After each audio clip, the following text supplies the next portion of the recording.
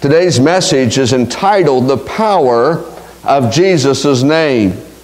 Now, when we talk about the name of Jesus and the power of His name, we must look, what are we talking about? Talking about the name of Jesus. And I think the best way to answer that question is to start out in Philippians chapter 2, verses 5 through 11, a passage dealing with the name of Jesus. We're talking about His person. When we think about a name, we think about the character, but here also the very person of who Jesus is, what He came to do. And in Philippians chapter 2, begins verse 5, have this attitude which was in Christ Jesus, who although He existed in the form of God. So first of all, Jesus is the eternal Son of God. The pre-existent Christ, He existed before Bethlehem. He is the eternal Son of God.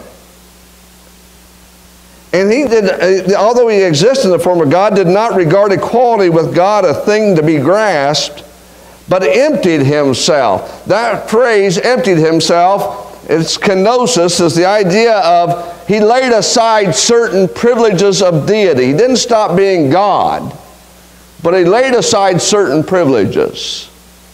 He came to this earth. He put on flesh. He emptied Himself, taking the form of a slave and being made in the likeness of men. He became flesh. So Jesus, the eternal Son of God, came to this earth. He put on flesh. He took the form of a slave.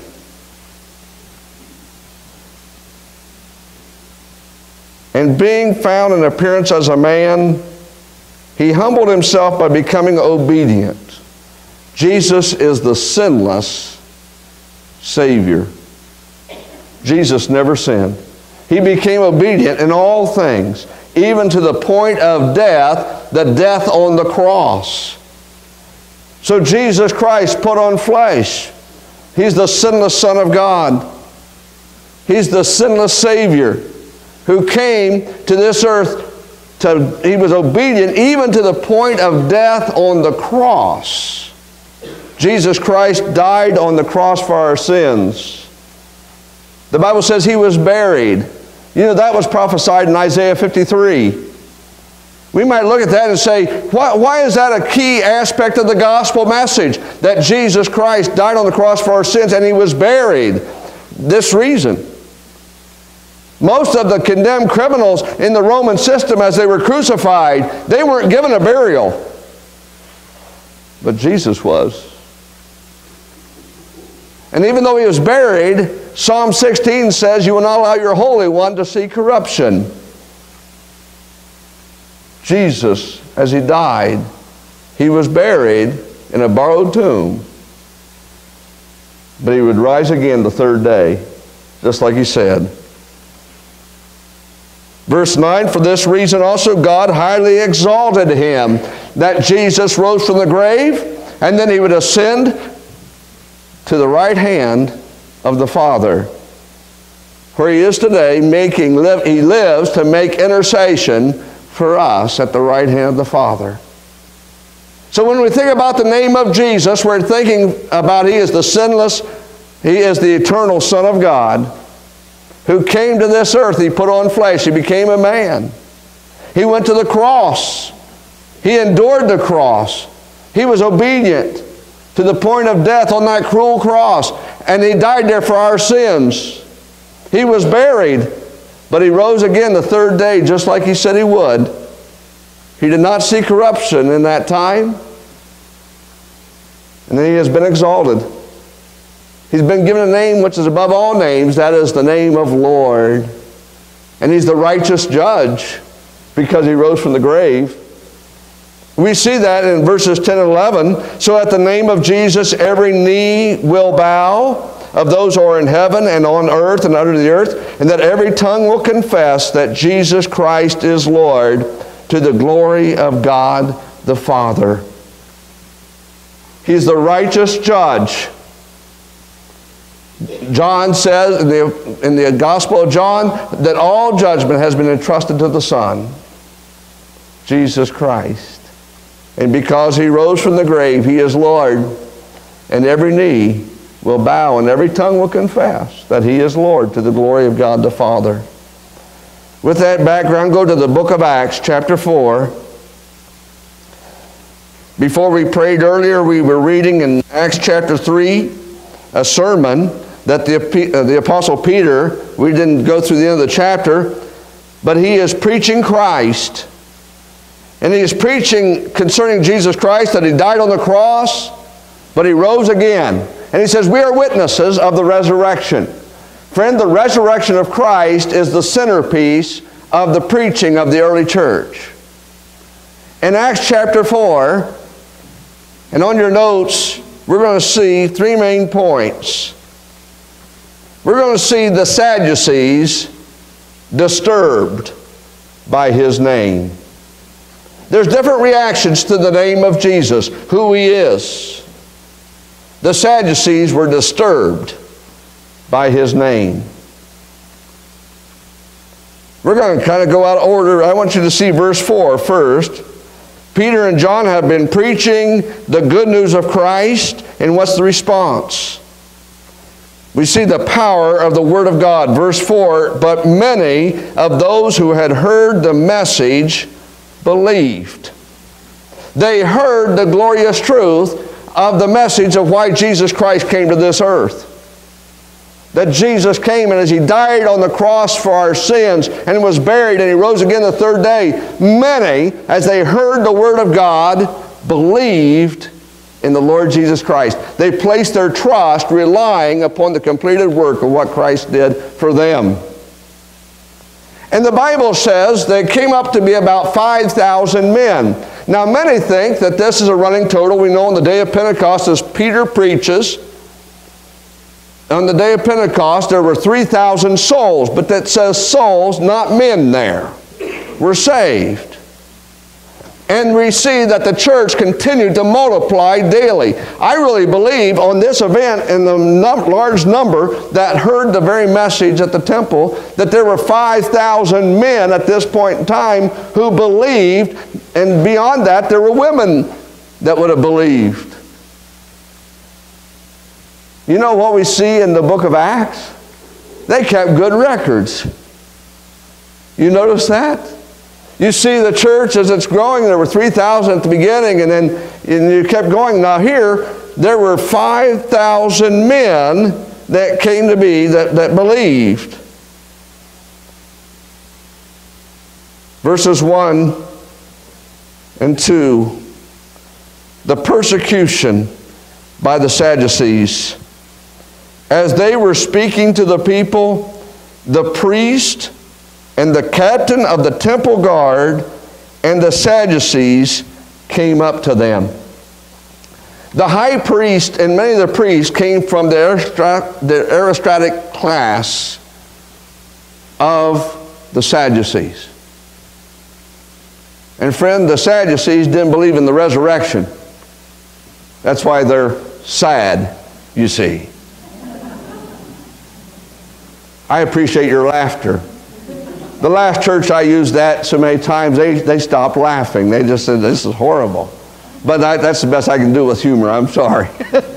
But the Sadducees, the Pharisees believed, even though there were some Pharisees that would come to know Christ, they had believed in the bodily resurrection. The Sadducees didn't. The Sadducees followed the first 5 books, the Pentateuch, but they rejected the rest. They didn't believe in angels, they didn't believe in the spirits, they just believed in that aspect of they didn't believe much, but they didn't believe in the bodily resurrection. So they are troubled because they're hearing Peter and John are preaching and teaching the people concerning the resurrection of Jesus Christ. And we're going to see later on, they're filling the whole city of Jerusalem with that teaching. Isn't that great? Just a few men. And they are filling the city of Jerusalem with the glorious teaching. And that teaching is the gospel. It's the gospel. That Jesus Christ came to this earth to die on the cross for our sins, and he was buried, but he rose again the third day just like he said he would. And they had a reaction. Well, the Sadducees, the priests, the captain guard, and the Sadducees, they came up and they were greatly disturbed because they were teaching the people and proclaiming in Jesus the resurrection from the dead. They laid hands on them and put them in jail until the next day, for it was already evening. Dr. J. Vernon McGee, in his commentary on the book of Acts, writes the following. He said, I have found that the biggest enemies to the preaching of the gospel are not the liquor folk. The gangsters have never bothered me. Do you know where I had my trouble as a preacher? It was with the so-called religious leaders, the liberals. Those who claimed to be born again. They actually became enemies of the preaching of the gospel. It was amazing to me to find out how many of them wanted to destroy my radio ministry. They were our worst antagonist. It was not the gangsters, not the unsaved folk, but these religious leaders. They are the Sadducees of the day. They are the ones who deny the supernatural. They deny the Word of God, either by their lips or by their lives. That's important to see. The Sadducees of that day and the Sadducees of our day try to make trouble for anyone who preaches the resurrection. You can preach Jesus, friends. You can make him a nice, sweet individual, a sort of Casper milk toast, and you will not be in trouble. But you are in trouble if you preach him as the mighty Savior who came down to this earth, denounced sin, died on the cross for the sins of men, and then rose again in mighty power. That's the hated message. When the apostles preached it, the Sadducees arrested them and brought them into the Sanhedrin. The Sadducees. I didn't realize this until recently. I heard somebody interviewed in the prayer gathering after 9/11 in Washington, D.C. As they were playing and singing that glorious hymn, "A Mighty Fortress is Our God," they purposely skipped a verse. The one that specifically states Jesus Christ. Jesus. You see, Jesus, when you get all those different faiths and all those different, Jesus isn't welcome there. He's too divisive. He's the way, the truth, and the life. The charge against Bible-believing Christians, you're being just too exclusive. You're not being inclusive enough of all these different things. Well, Jesus said, I am the way, the truth, and the life. No man comes to the Father but by me. Now, that sounds pretty exclusive. How about, what do you think? Jesus said he's the only way. He's the truth and life. He didn't say he was a way out of many, the only way. And the Sadducees were rejecting this, and still we have Sadducees today. They are religious liberals. They do not believe the truth.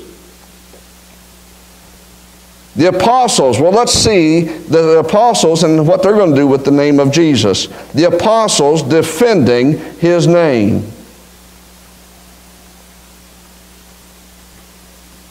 There was a court. On the next day, the rulers and elders and scribes were gathered together in Jerusalem.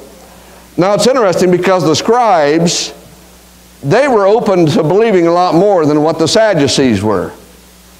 They handled the law. They were supposed to be the experts, the teachers of the law. So there they are, they're included. And they're gathered together in Jerusalem, and Annas the high priest was there, and Caiaphas, and John, and Alexander, and all who were of high priestly descent. And when they had placed them in the center, they began to inquire, by what power or in what name have you done this? And Peter said, thank you very much for the open door and the opportunity to give the answer. I have a feeling when Peter got done, they would have probably said, we shouldn't have asked that question. By what name or what authority have you done that? And the Bible says, Peter is going to lay out the case, verses 8 through 12. Then Peter, filled with the Holy Spirit. You might want to mark that. In Acts chapter 2, on the day of Pentecost, they were filled with the Holy Spirit. In Acts chapter 4, Peter filled with the Holy Spirit. Toward the end of the chapter of Acts chapter 4, after they have prayed, the place that they were praying was shaken, and it says they were filled with the Holy Spirit. They were being controlled by the Spirit of God. So Peter, this is a different Peter than before the cross. Amen? This is a different Peter than the one that would betray Jesus. Or would deny him, I should say. Would deny that he even knew him. This is a different Peter. What made the difference? Acts 1:8. Jesus said that you are to remain in Jerusalem until the Holy Spirit has come upon you. And when the Holy Spirit has come upon you, you shall be my witnesses. And the Greek word for witnesses is the same word we get for martyrs. And they realized that to be a witness for Jesus could very easily mean that you would die for the cause of Christ. So the Bible says that Peter, filled with the Holy Spirit, because the Spirit of God would come upon them to be my witnesses in Jerusalem, in Judea, in Samaria, and to the uttermost parts of the earth. And that's what's happening in Acts 1, or Acts, the rest of the book. Starting here in Jerusalem, he's filled with the Holy Spirit, and he said to them, rulers and elders of the people, if we are on trial today for a benefit done to a sick man as to how this man has been made well, and what's amazing is, he's got the greatest sermon illustration there could be. That lame man made well is right there with him. He's right there beside him. Here is this man that this miracle has happened. If we're on trial here because of this man, let me tell you about this. Let it be known to all of you and to all the people of Israel that by the name of Jesus Christ the Nazarene, whom you crucified, whom God raised from the dead. Now why are they there? Because that last phrase. The Sadducees hated the idea of hearing that Jesus Christ was risen from the dead. He said, you took him and you crucified him, but he has risen from the dead. And the Bible says, by this name, this man stands here before you in good health. Now he's going to quote from Psalm 118. And they would know this passage. He is the stone which was rejected by you, the builders, but which became the chief cornerstone. This Jesus that we're proclaiming, that you have rejected, has become the chief cornerstone. In verse 12, and there is salvation in no one else. Now, why is that so important? He's addressing the rulers and leaders of the Jewish people that think that they can get into the kingdom of God by their own righteousness. That they're okay. We're Jews. We're children of Abraham. And so what happens? There's salvation in no one else. For there is no other name under heaven that has been given among men by which we must be saved. If the Sanhedrin insist on repudiating the name and power of Jesus, they must also insist in repudiating the possibility of salvation, because it's only through Jesus Christ, the Son of God. The one that you are rejecting is the only way to salvation. And the glorious truth was, thousands heard that message and believed.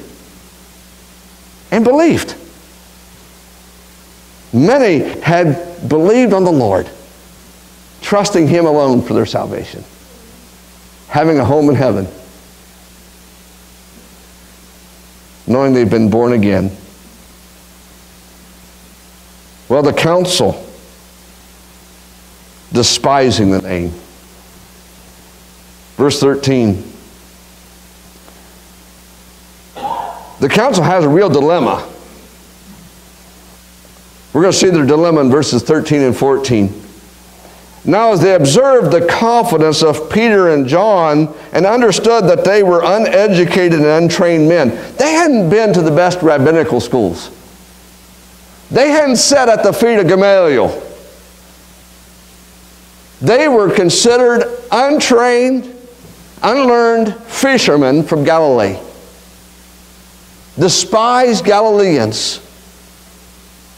The Jews were really looked down upon in Galilee by those in Jerusalem.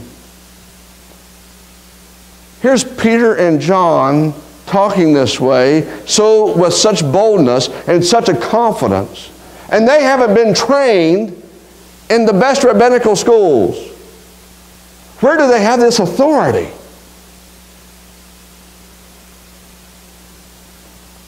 They were amazed and began to recognize them as having been with Jesus. They haven't been in the best schools, they haven't sat at the feet of the best rabbinical teachers. Oh, but they have been with Jesus. They are followers of the Lord Jesus Christ. And who's recognizing this? Who's marveling? Not the ones that have received the word and believed. The Sanhedrin, the council, says, we can't believe that. And what made the difference? Peter was filled with who? Holy Spirit. The Holy Spirit. He was being controlled by the Spirit of God. That's why this is a different Peter than what we see earlier in the Gospels. The difference is the Holy Spirit. Empowering. We recognize that they have been with Jesus, the one in whose name they are preaching and what they're saying. And here's more of their dilemma. And seeing the man who had been healed standing with them, they had nothing to say in reply. They were silenced. Here's the man that has been healed. And everybody has seen him on the way to the temple. He was regularly carried there and laid there to beg. They didn't have disability. They didn't have Social Security. They didn't have a way. So how was he going to live? How was this lame man that had been lame from birth going to live? That's what they would do. He was begging for alms so he could live, so he'd have food. And there were men that carried him there. But now he's made well. And he's standing there, and they don't have an answer. They have a real dilemma. Their deliberation. They ordered them to leave the council. We've heard enough of them. Now what are we going to do? And they began to confer with one another, saying, what shall we do with these men? For the fact that a noteworthy miracle has taken place through them is apparent to all who live in Jerusalem, and we cannot deny it. But so that it will not spread any further among the people, let us warn them to speak no longer to any man in this name. Their deliberation. Dr. Charles Ryrie in the Study Bible makes a great point. He says, though the Sanhedrin forbade further preaching, they did not try to disprove the resurrection of Jesus, which would have been the simplest way to discredit the apostles. Simplest way to say, oh, this message is foolishness. And to discredit the apostles, what they're doing was to say, we have proof that the resurrection didn't take place. But they didn't do that. They did not do that. So now they have this real mess. Because we'll threaten them. Stop preaching in His name. Stop what you're doing. So we see their decree, verses 18 to 22.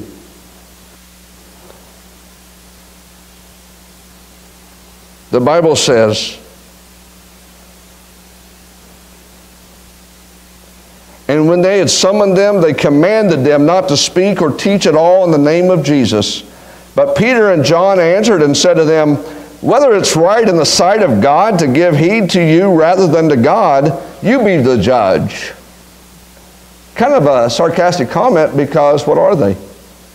They're judging. You be the judge, whether we should listen to you or to God. For we cannot stop speaking about what we have seen and heard. What did God say to do? You're to be my witnesses in Jerusalem, Judea, Samaria, and to the uttermost parts of the earth. In the Great Commission in Matthew 28, verses 19 and 20, as you're going, you are to make disciples of all the nations. You are to be baptizing them in the name of the Father, the Son, and the Holy Spirit, teaching them all things that I've commanded you, and lo, I'm with you always, even to the end of the age. So they said, we have a choice here. What do you think we should do? We're going to obey God, because our authority comes from Him. And you've threatened us. You've made this decree to stop preaching and teaching in His name. But it says, when they had threatened them further, they let them go, finding no basis on which to punish them on account of the people, because they were all glorifying God for what had happened. For the man was more than 40 years old on whom this miracle of healing has been performed. The power of Jesus' name. So the council was despising the name of Jesus. We've seen here today on the power of Jesus' name, the Sadducees were disturbed by the name. The apostles defending His name. The council despising the name. Acts 4:12, we're reminded. The Bible says there is salvation in no one else. For there is no other name under heaven that has been given among men by which we must be saved. If you are here today and you do not know Jesus Christ the Lord, there's no other name given. He came to die on the cross for your sins, was buried, but He rose again the third day. And oh, how He loves you, and how He's waiting for you to respond to Him. Dr. Tony Evans writes the following: it's amazing. People want objective standards when it comes to everything else, but not for how to live their life. But suppose you went to the doctor and he was getting ready to perform an operation and he said, now I think this is where I need to cut. Other doctors have ideas of where to cut, but this is what I think. Let's just check it out and see if I cut right. Is that the doctor whom you want? Suppose you went to a pharmacist and he said, well, I think this is the medicine you should take. Now the pharmacist down the street has another view, but this is what I think. Why don't you try it? Suppose you got on a plane and the pilot said, Now, I think this is the button I'm supposed to push. Now, my engineer over here thinks I ought to push this button. My co-pilot over here thinks I should push that button. The flight attendant thinks I should push this other button. Well, let's try this button and see if it gets us off the ground. No. At the doctor's office, you want truth. At the pharmacist, you want truth. In the airplane, you sure enough want truth. You don't want a pilot saying, I think, or a doctor saying, I think, or a pharmacist saying, I think. You're going to sue him if he thinks wrong. You want him to think right. Well, now, if you can respect the truth of a doctor and the truth of a pharmacist, and you can respect the truth of a pilot, how come God can't be trusted? He's truth. An absolute standard of reality found in the Word of God. The Sadducees refused to believe. The council had a real dilemma. We can't stop what they're preaching. And they're uneducated men. But we do understand this. They've been with Jesus Christ. Before we have the invitation, in the Gospel of John, chapter 15, in verse 5, I love this verse. You know, a lot of believers will try to serve the Lord out of their own strength, their own ability, and to be honest with you, do a lot of times what Peter was doing before the cross. Reacting, trying to do something in our own strength and our own ability, our own power. But John 15:5 is such a precious verse for this reason. Jesus teaches, this is as he's going to be going to the cross. He says to his disciples, I am the vine. They see all throughout there grapevines. Jesus points out to the grapevine and says, I'm the vine. You're the branches. He who abides, the word abide means to remain. He who abides in me, and I in him, he bears much fruit. For apart from me, you can do nothing. Apart from me. The branch needs to be connected to the vine to bear the fruit. A lot of believers are trying to bear the fruit in their own strength instead of relying upon the power of the Holy Spirit who lives in the life in the believer. And here's the fascinating truth. The same power that rose Jesus Christ from the grave is at work in you when you know Jesus Christ, your Lord and Savior. Amen? Amen. The same power, because the precious Holy Spirit, He is at work in you. Are you connected to Him? Are you in fellowship with the Lord Jesus Christ? They perceived that they had been with Jesus Christ.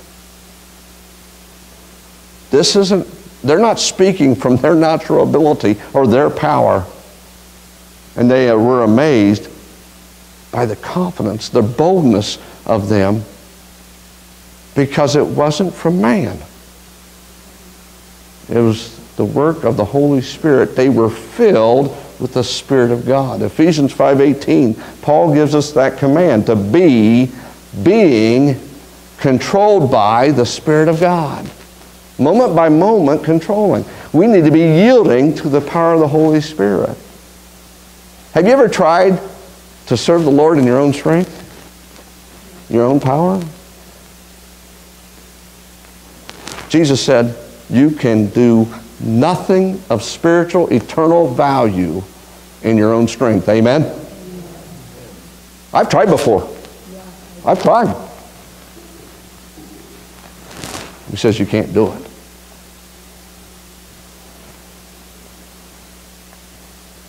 How long has it been since you've had that precious time of communing with the Lord Jesus Christ in His Word and in prayer? There's that old hymn that says, how long has it been? How long has it been since you've really spent time communing, that you've been with Jesus Christ? Our service to the Lord needs to be an outflow from that time with Him, because that's the work of the Holy Spirit. How long? Maybe you're here today and say, I know I'm saved, but I am spiritually dry. It's been some time. Maybe I read the Bible, maybe I pray, but it just seems like it's a rote repetition. There's no life. Friend, you need spiritual revival. You need personal revival. But the good news is, revival begins and the Holy Spirit revives that believer that acknowledges and confesses that sin. He does that work in you. Maybe that's you today. Maybe you're here today and you don't know the Savior. This is the day of salvation. Let us pray. Heavenly Father, Lord, as we read that phrase, as they saw the boldness, the confidence of Peter and John, clearly proclaiming faithfully the death, burial, and resurrection of Jesus Christ. And they were trying everything they could in their own human power to stop the preaching of that glorious truth that many in Jerusalem were believing. And later on, we would see that they said, you are filling Jerusalem with this doctrine, this teaching. What was happening, we see, were these men, they were connected. They were branches connected to the vine. And the sap, the work of the Holy Spirit, was going through and bearing the fruits.